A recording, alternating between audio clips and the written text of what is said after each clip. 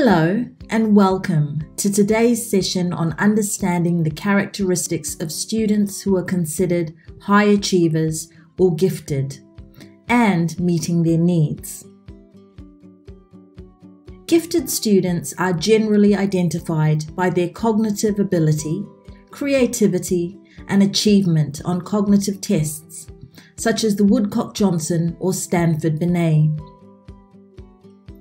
Affective and behavioral habits may be taken into consideration, as well as observations and/or a review of a student's portfolio of work to ascertain giftedness.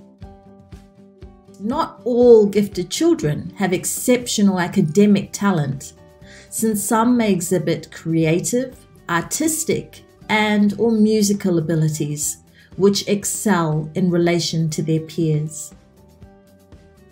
A gifted child may be recognized as someone who is inquisitive and curious, is oversensitive and having strong feelings, enjoys adult conversation and knows extensive lexis, is creative and has original ideas and ways of reasoning, is tuned into and aware of their surroundings, is able to self-teach and is cognitively advanced, has a particular approach to the way they learn and do their assignments.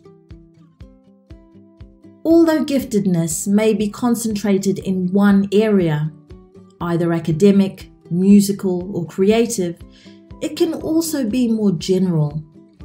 It is therefore essential that parents and educators learn from their children's advancement and make accommodations to the way in which they are educated.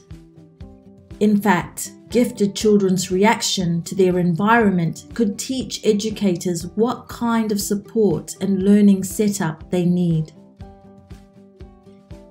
It may therefore be appropriate to attend specialist schools which accommodate gifted children, or alternatively attend a special program so they receive adequate opportunities to progress in a classroom environment that caters to their needs and is sensitive to their learning differences.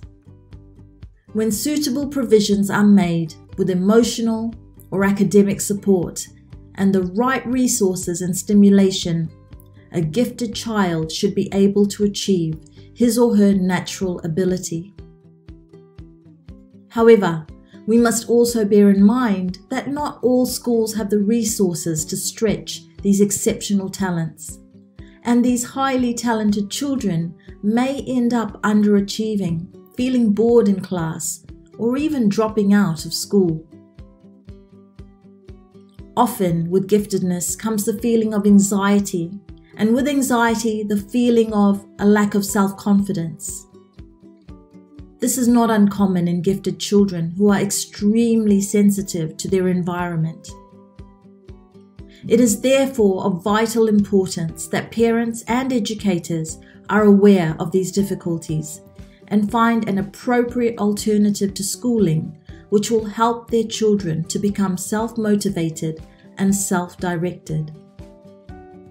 We should bear in mind too that not all children learn from adults, but can equally learn by themselves.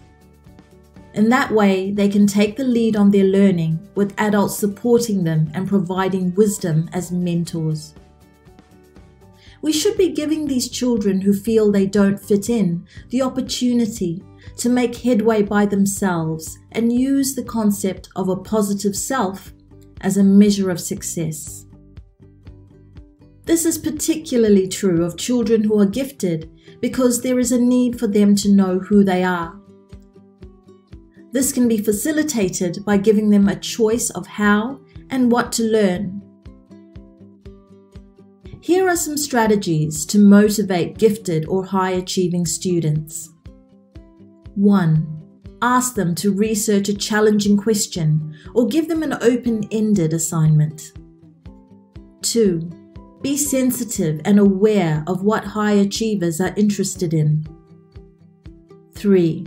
Group high achievers together when possible. Maybe even provide a supplemental class. 4. Differentiate instruction. Provide possible choices for activities that the gifted or high achievers may be interested in. 5.